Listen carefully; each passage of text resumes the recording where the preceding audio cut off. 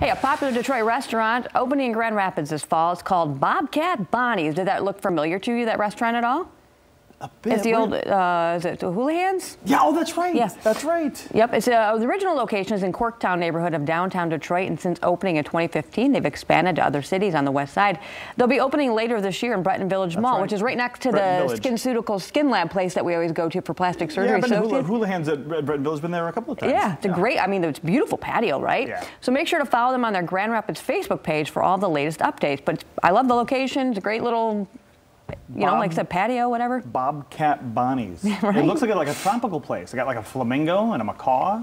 Yeah, I don't know if that was, I don't know what that's all about. Is that the theme they're going with? I don't know. Hey, friends of Grand Rapids Parks are bringing back, yay, movies in the park. They're back this summer. The first one is tomorrow at Martin Luther King Park. Starting at 7 p.m., there will be yard games, music, and other entertainment. 9 o'clock, the movie's going to start.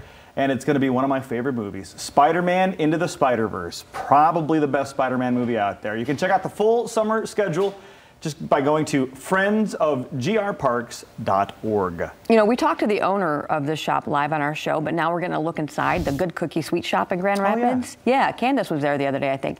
It recently opened at the corner of Fuller and Fulton on the city's east side. They offer all kinds of different desserts with everything made fresh in-house, and every month they plan to give back through their Doing Good initiative, where they select a local nonprofit to donate a portion of their sales.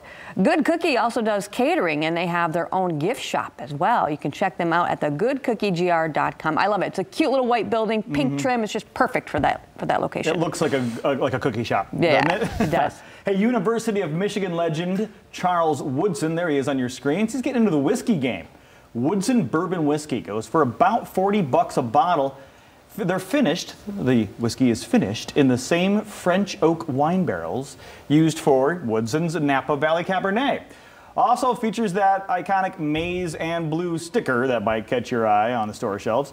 The whiskey is being distributed through Imperial Beverage in Kalamazoo, and Michigan is going to be the first state to offer it up to retailers.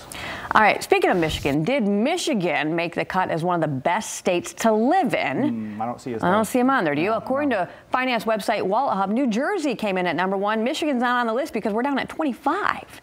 The study looks into 52 factors for each state to determine which reigns supreme. Factors range from income growth, education rate, and quality of hospitals.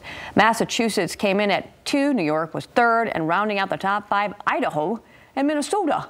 On the flip side, the site found New Mexico, Alaska, and Louisiana were amongst the worst states to live in. No offense to our Jersey friends, but in any list that has New Jersey as the best state to live in, I can't trust that survey. Even people from New Jersey know that New Jersey's bad.